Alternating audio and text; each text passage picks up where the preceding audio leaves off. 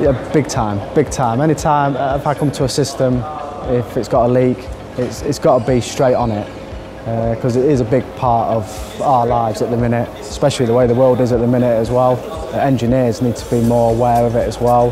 We need to get it out there, letting customers know that it's a big deal, you know, that it can be harmful to our environment if things don't get fixed.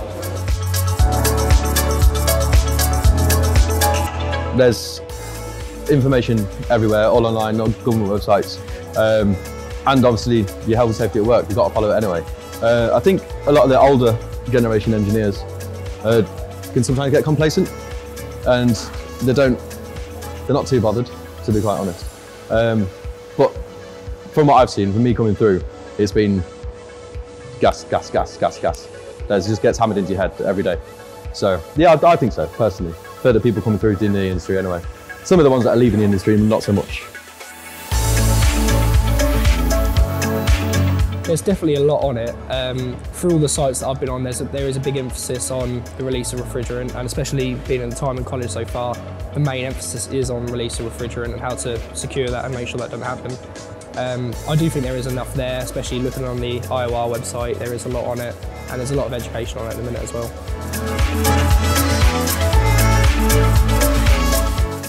I would say that yes, the majority do. And the thing is, I think if you look back at the older engineers, if you'd had all this training back in the 80s, would we be in the situation we're in now? Would we have had to have developed all these gases we did? Because when you had 12, 502 and all those years ago, they were really good refrigerants. Now, if everyone did all the leak detection and all that and maintained the systems properly at the time, would be where we are now. But it's getting that whole industry involvement. We want to do like a green thing.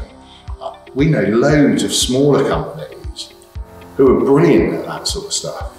And you look at some of the bigger companies and you're like, sort of, hold on, you're not doing what you say you do and all that sort of stuff. When I was an apprentice, you know, there were stories of refrigerant being used to blow out coils, refrigerant being used to pump out car tyres. You know, there was an awareness of the GWP, let alone the ozone layer, when it obviously first was identified as an issue. Leak testing wasn't really carried out. You know, it wasn't a necessity to carry out. It was only if there was a problem with the system.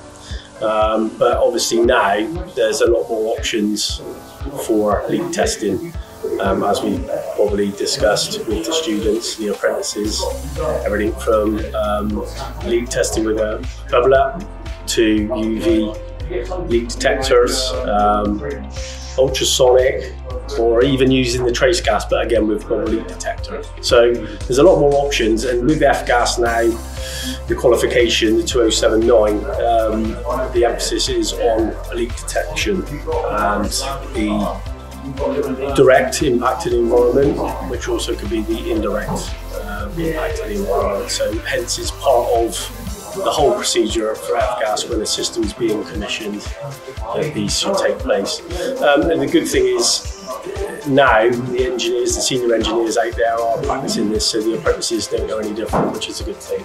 So yeah, it's on the menu now. It's a lot more prominent than what it used to be, in my experience. Yeah.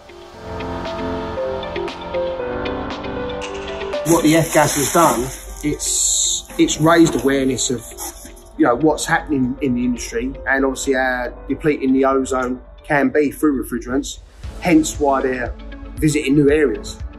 So if you look at some of the older refrigerants, R22, 404, they had a very high GWP. So basically what they've done now is they started introducing refrigerants now that's got a very, very lower impact, and eventually they'll probably go sort of carbon neutral. I think at the moment, the likes of people like Graham Fox and stuff like that, they're very, very restricting what they can do, because again, they're at a level where they need more people to get involved with them and interact with them, and that's exactly what they're doing by using the internet and seminars and meeting up and, you know, team talks and stuff like that. What they're doing is they're looking at companies and how companies operate and stuff like that. So like I was saying earlier on, if every kilo of refrigerant you buy now, you're accountable for, whether that's, you know, you're using it at one site, using it at another site, and it's the same with recovered or reclaimed refrigerant. So there's different vessels that you get for removing refrigerant from site and stuff like that. So basically what they can do is they can either clean it, reuse it and stuff like that, or it'll be for destruction. So, but I say, like now, if you look at how the industry's moved on, the likes of those refrigerants, eventually they'll phase them completely out. It's going the right way. It's like anything in this industry, you know, if you're being policed correctly, and you know you've got the right people and you're all singing from the same hymn sheet, you're gonna get the right result, and that's exactly how it's going now. You know? I think the thing is with companies like yourself, you're trying to push the industry forward, and that's the way it's got to be. It's got to go that way to meet obviously environmental impacts, energy. You know, what you don't want is when these units lose refrigerant, what happens is they continue to run. They're using lots of excessive electricity. You know, if you get a unit where the condenser's blocked and not been cleaned properly, you know, again, it's going to use a lot of energy and stuff like that. I think it's a case of working with the clients and recommending them the best, and you know, the engineers need correct training on how to clean units and make them run efficiently as well. You know, because you've got your F-gas qualification doesn't make you an engineer. You know, it's a mandatory requirement for you to use refrigerant, but if you look at the industry as a whole, the level of training when I joined it, you know, we done a proper apprenticeship, we went to college, you know, we done a 3-year term. You know, the firm I worked at, you know, encouraged you to do overtime and work with the right engineers, so you learn as you went on. And unfortunately, you know, even with our own business, you struggle now for time because, you know, people essentially just want their equipment running. Yeah. So, and the other thing as well, obviously, where the world's changed so much, years ago, you could take younger generation people onto a site and they could work on now. Now insurances have changed. You know, certain sites we work on, you ain't allowed on there unless you're 25 or above.